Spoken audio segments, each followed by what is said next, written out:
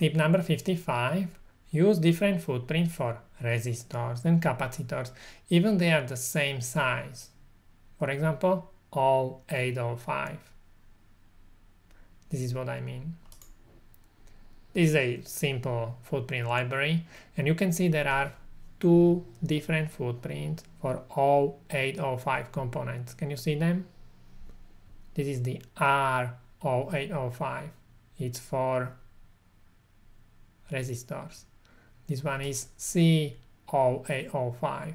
This one is for capacitors. Yeah, you are right. Can you see the difference? Watch this. This is the capacitor. This is the resistor.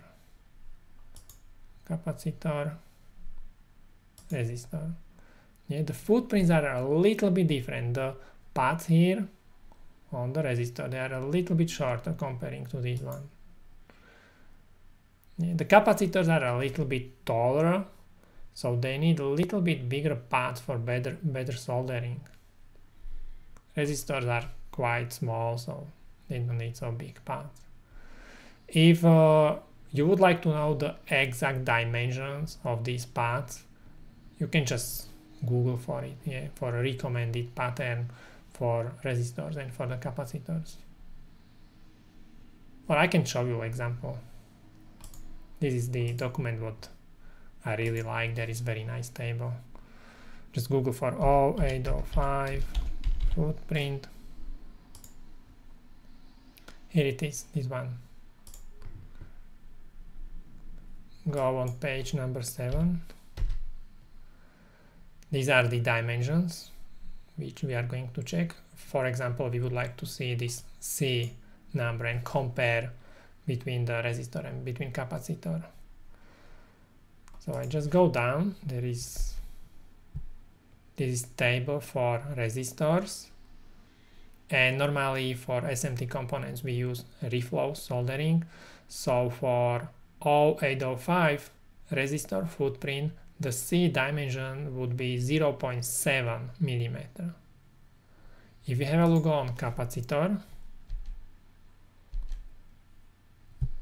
this is table for capacitors. 0805 C dimension 0.9. Yeah, so it's 0.7 for the resistors, 0.9 for the capacitor. And the reason why we have two footprints is not only because the footprint is different between capacitors and resistors, but also because we assign two different 3D models to these footprints.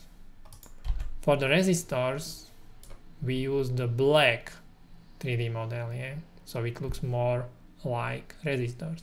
For the capacitors, we use yellow 3D model, so it looks more like capacitors. And then when you have a look on the 3D model of your board, it looks more realistic. And also, you can more easily identify which of the components are resistors and which are the capacitors. It's sometimes very useful to see the difference. So don't forget, yeah, two main reasons for two different footprints: the 3D model and the dimensions. When I was starting with hardware design, we used to have only one footprint, 0805 footprint, but yeah, it may not be the best idea. You may want to consider to use two different footprints. Tip number 55, use different footprint for resistors and capacitors, even they are the same size. Why?